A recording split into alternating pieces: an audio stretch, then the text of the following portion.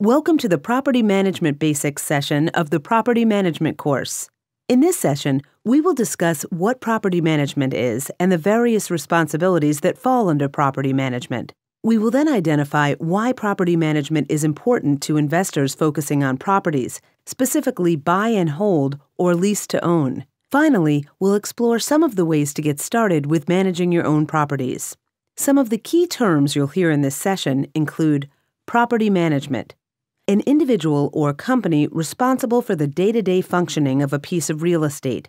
Landlord-tenant law, laws, which vary depending on location, that outline the duties and rights of both landlords and tenants. Lease, a written agreement between an owner and a tenant under which the owner allows the tenant the right of exclusive use of the property for a specified time, rent, and terms. Cash flow, the amount of cash available at the end of the year after expenses, debt service, and vacancy is subtracted from income. Vacancy, available rental units that are vacant or unoccupied. Buy and hold, a property purchased with the intention to own it for an extended period of time with no short-term intention to sell.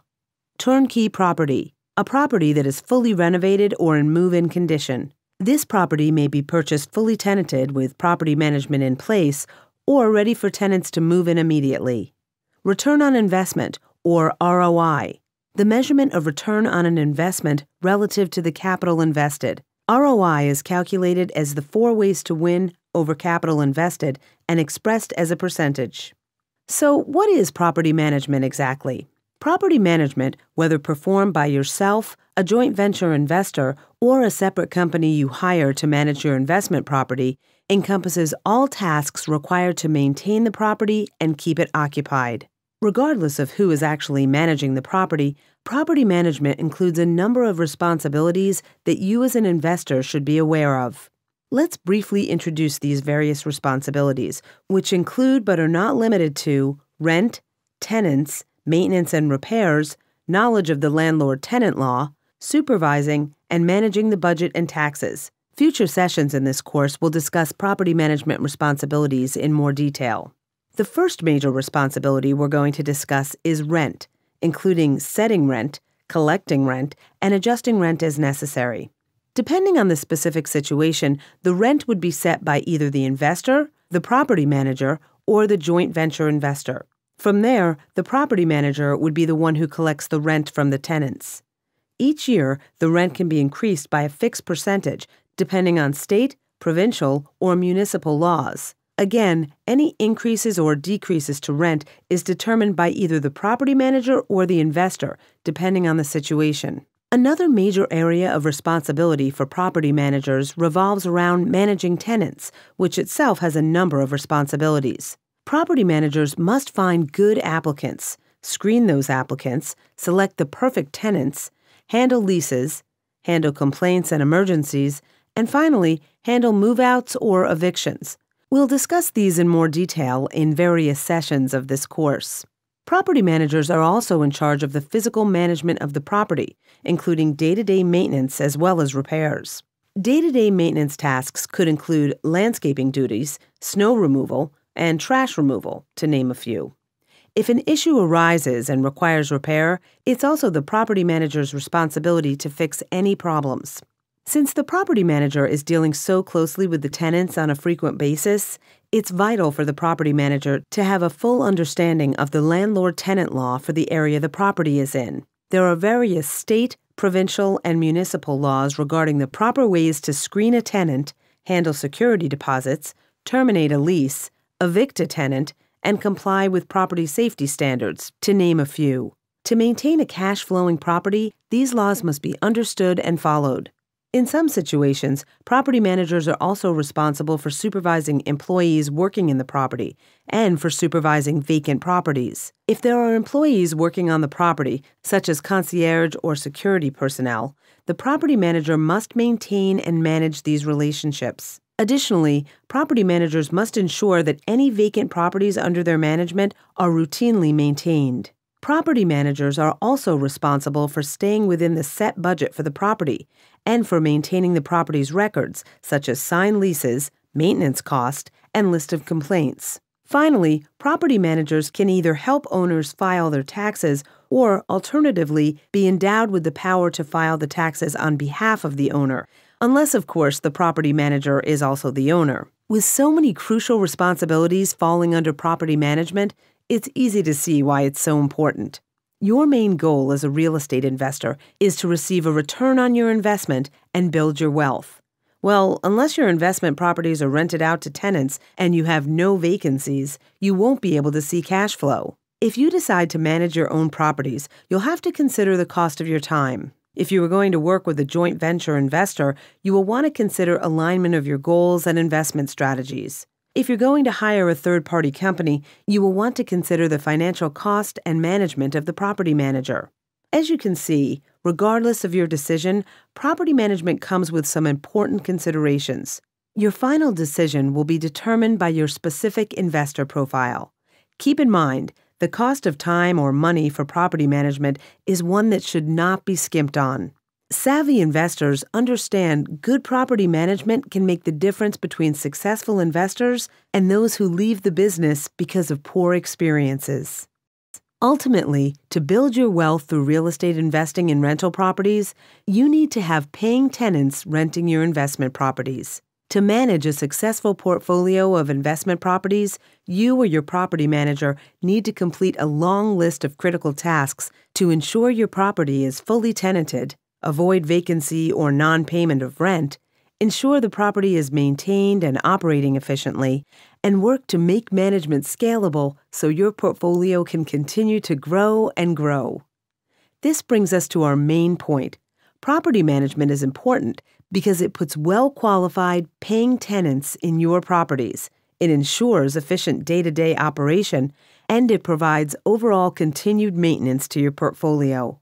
Solid property management can be the key to long-term wealth because once you obtain the investment, you want to ensure it continues to produce ROI as you originally projected. If you are not yet sure if managing an investment property is right for you, you do have the option of starting small. If possible, you can begin with renting out a unit in your own home.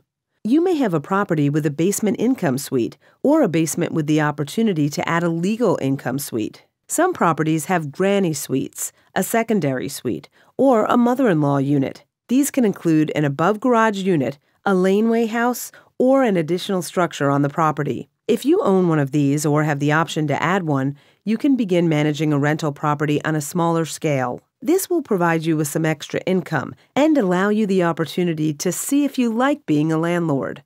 Of course, some people are not comfortable with the thought of strangers living in their homes, so you will want to assess your comfort level. Some potential landlords choose to rent to friends or family if the unit is on the same property as their main residence. This may give you a greater sense of security, but always remember that this is a business relationship.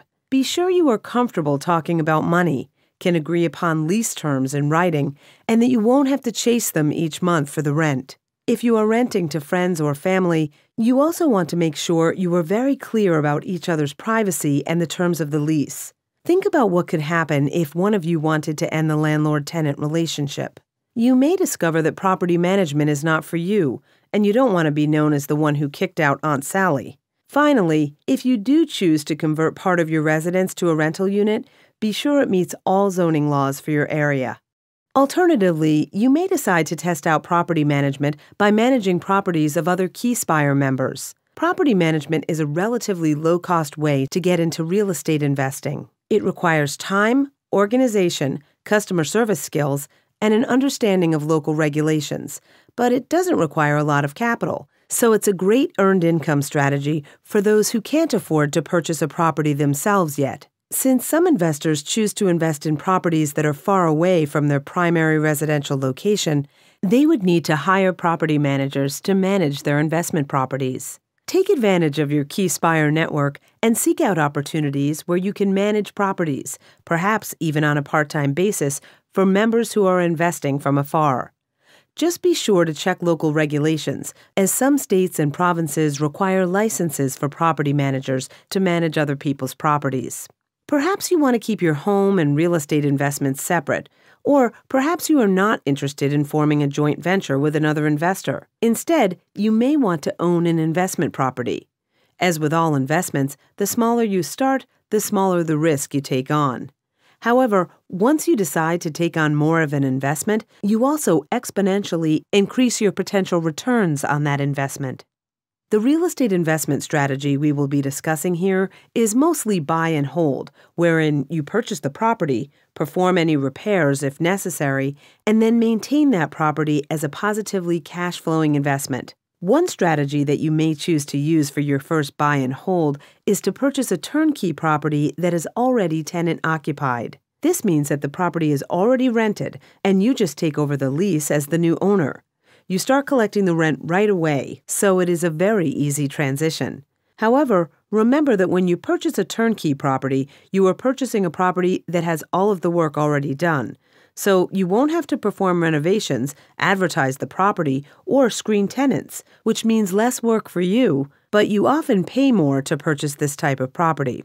As you gain experience as a real estate investor, you will most likely want to diversify your portfolio. You can then look at expanding into different types of rental properties, purchasing in different locations, and/or investing in different cash flow types. These can include properties requiring more renovations. You will be able to purchase them at a lower price, but you will also have to factor rehab costs into your expenses.